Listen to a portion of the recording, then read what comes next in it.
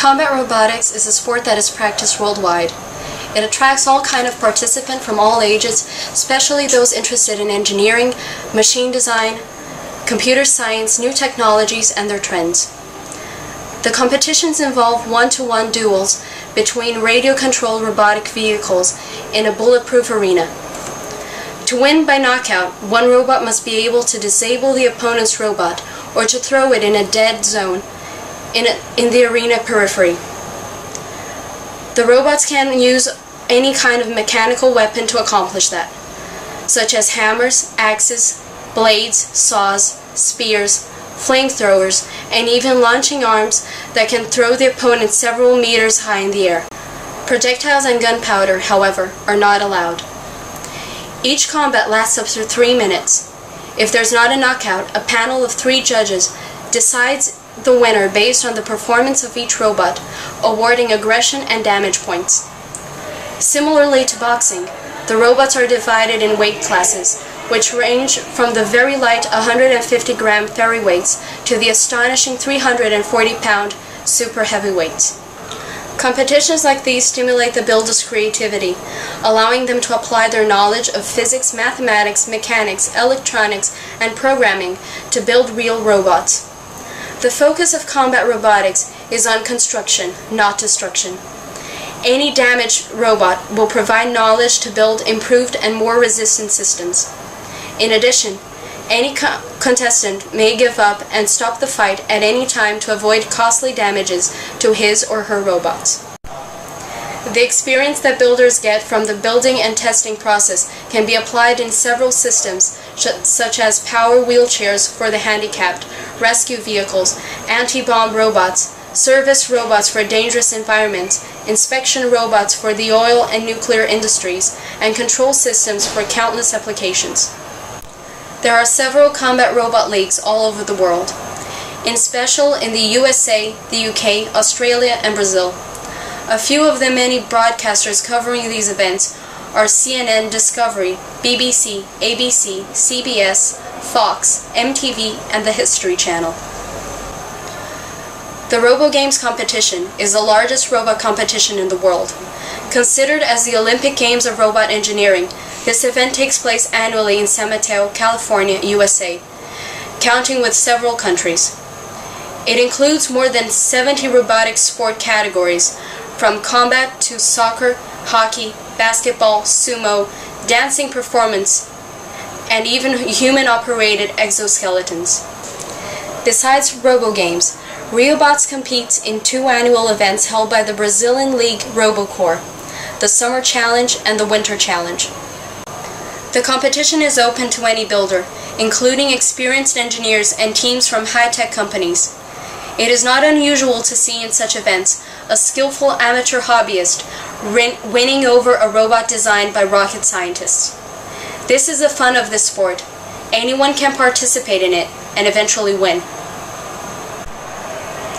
RioBotz is the robotic competition team from the Pontifical Catholic University of Rio de Janeiro, Brazil.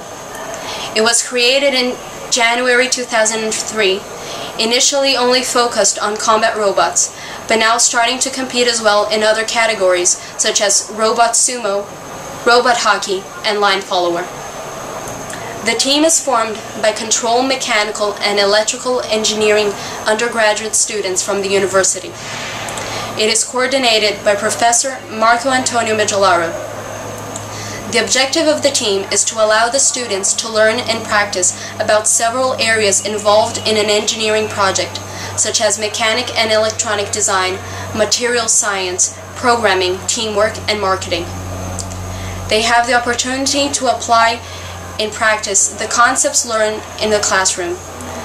They get the know-how in the arena to complement the know-why learned in the engineering classes.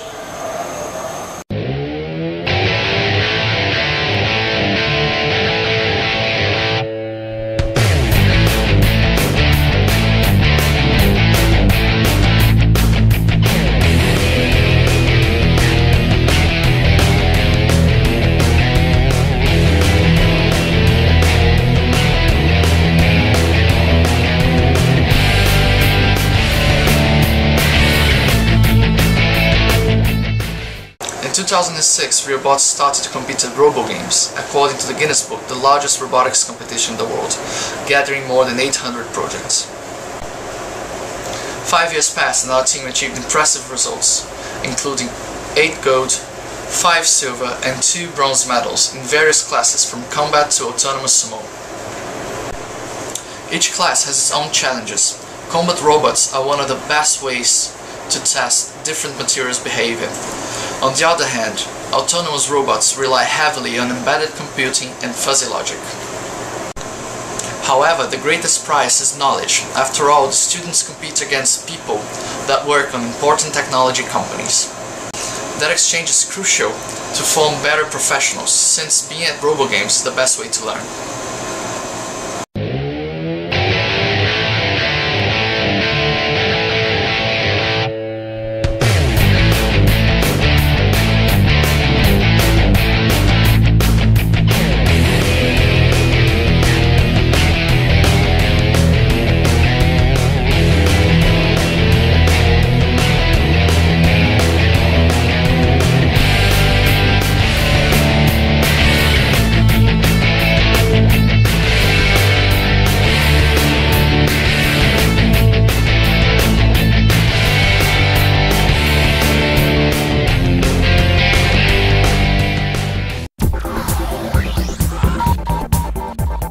I'm Cara Suboy, CNETnews.com. We've all heard of the NFL and the NBA, but what about the RFL, the Robot Fighting League? Here in San Francisco, this is the Guinness Book of World Records' biggest robotic fighting league competition in the entire world. And the name of the game is to destroy, fight, and kill your opponent. You guys traveled all the way from Brazil. Why do you make the effort to come to this event?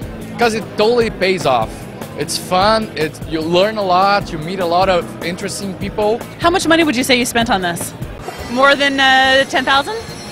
Oh, way more. Oh, way more. More than 20,000? Way more, probably. 50,000? Yeah, I think that's that kind of money.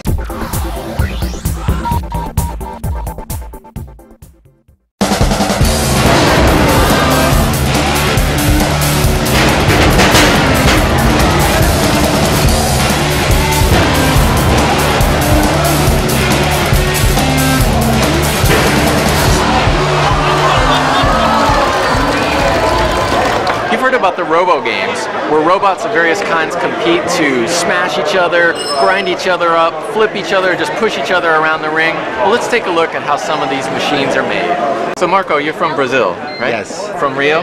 Rio de Janeiro. Okay, you've come a really long way to the RoboGames. Yeah, we started competing in 2006 here at RoboGames, and it's really worth it. This is Toro Lights. Toro means bull in Portuguese, and it's a lightweight.